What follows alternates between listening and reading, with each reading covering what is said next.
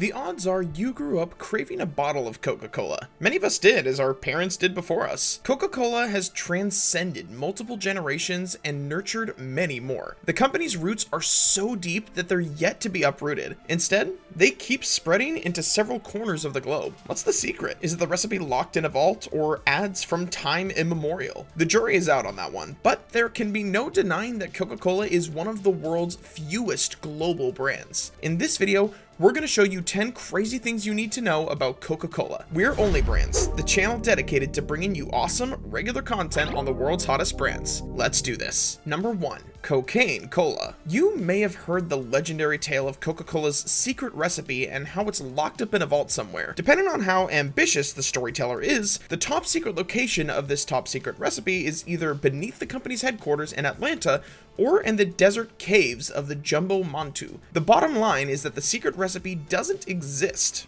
Not in secret anyways. John Pemberton invented Coca-Cola in 1886 as a brain tonic to relieve exhaustion and headaches. The pharmacist was inspired by a popular French concoction called Vin Mariani, invented in France. Vin Mariani was also a brain tonic, but an alcoholic one. It was a mixture of Bordeaux red wine and cocaine. So John Pemberton started his Coca-Cola syrup to cater for alcohol-abstinent customers. Pemberton took the name Coca-Cola from syrup's most essential ingredients, cocaine and cola nut. The other ingredient of the drink was caffeine. He began selling the syrups on taps in St. Jacob's Pharmacy and other local fountains in Atlanta. What a time to be alive. Number 2. The Revolution. Even after John Pemberton's Coke efforts, the masses could only get so high. Another pharmacist turned businessman in the city, Asa Candler Briggs, acquired the company in 1891 for a total of $2,300 and began the sort of aggressive marketing the company is known for today. Under his leadership,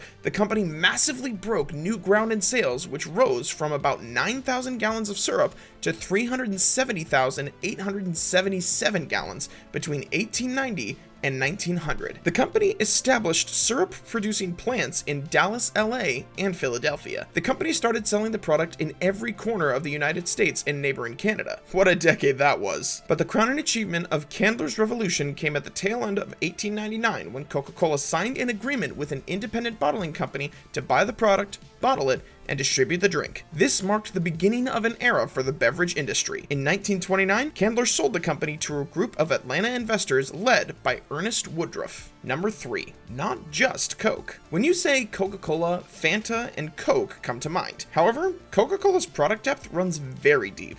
Way too deep. The company's products have kept a serious chokehold on the worldwide beverages market. In fact, Coca-Cola is responsible for over 3.1% of worldwide beverage consumption. There are over 55 billion beverages served daily, and Coca-Cola drinks amount to 1.7 billion in total. Coca-Cola has a portfolio of over 3,500 beverages with 500 brands that range from soda, energy drinks, fruit juice, and soy-based drinks. Trust me, you can rarely escape the big bad Coca-Cola. Only 33 non-alcoholic brands worldwide generate over $1 billion in revenue. Coca-Cola owns a whopping 15 of them. Besides the brands you're familiar with, you're likely consuming other Coca-Cola products without even knowing it. An obvious surprise might await once you actually check the product label, which several thousand of consumers never do. Don't fancy soda? Well, Coca-Cola sells more than 1,000 kinds of juice drinks. In fact, there are so many Coca-Cola products that it would take you 11 years to try each product per day. Feeling adventurous? You're welcome to try. In fact, another big Coca-Cola product people consumed for a while was movies. Coca-Cola acquired Columbia Pictures in light of the company's financial issues, but later sold to Sony in 1989. During their ownership stint, Coca-Cola produced movies like Ghostbusters, Karate Kid,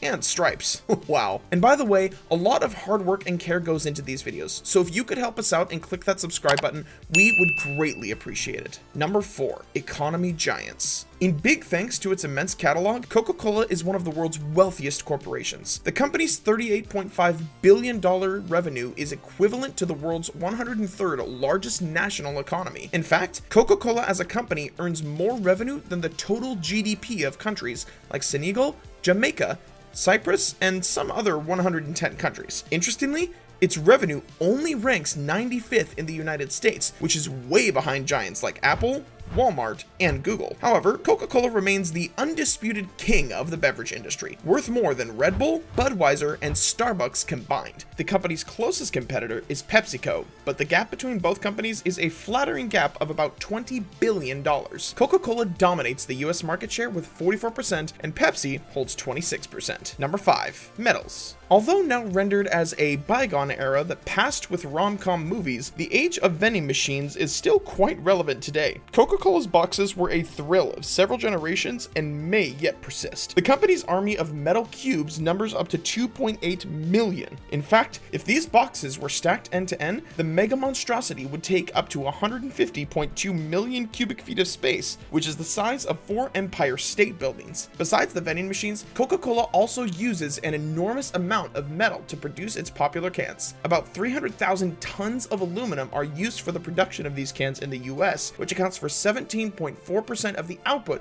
of the country's entire aluminum industry.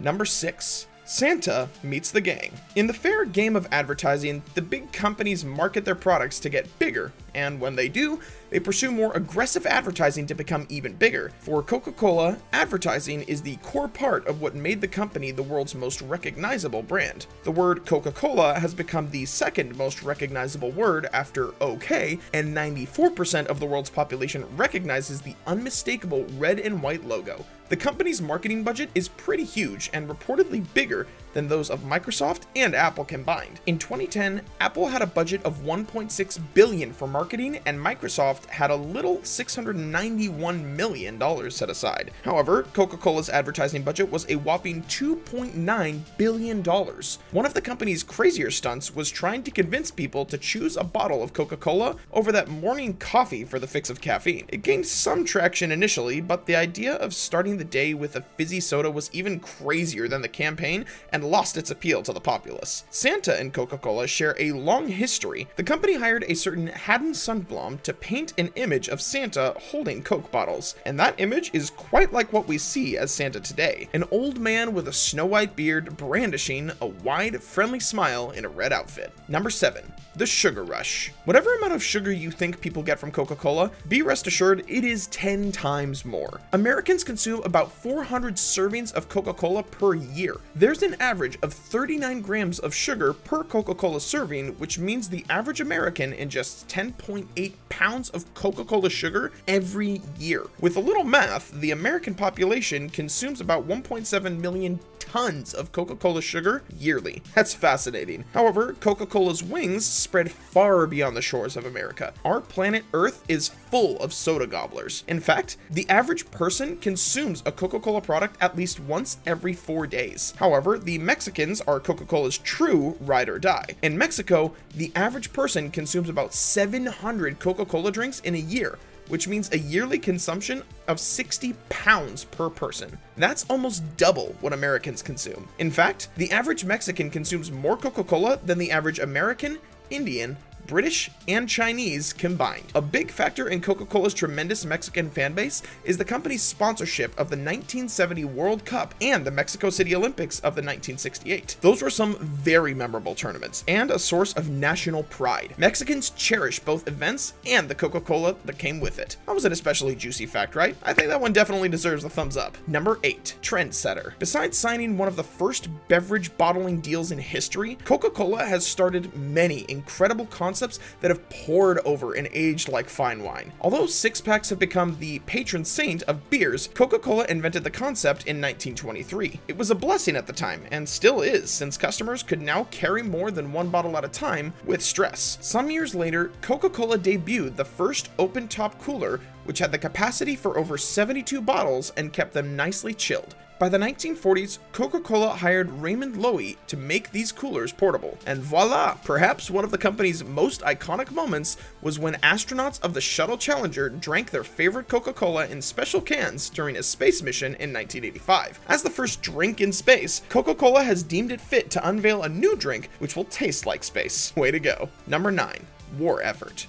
As the American staple, Coca-Cola executive Robert Woodruff declared that every American serviceman should get a soft drink for 5 cents no matter what it cost the company. During World War II, over 5 billion bottles were distributed to men in the US military. Age-old soda fountains were also shipped to where troops were stationed, like Florida and Panama City. Nothing was more fitting than a cheap, chilled bottle of Coca-Cola during those trying times. Number 10. Bromance. McDonald's had just started in the 1950s, but they took a brilliant baby step when they approached Coca-Cola in 1955. A McDonald's executive, Ray Kroc, set up the partnership that would become one of history's most successful tag teams. Move aside, the Hardys. One round of handshakes later, and the two have been in business ever since. In fact, McDonald's used some of Coca-Cola's offices during its early days. Today, McDonald's is Coca-Cola's biggest customer.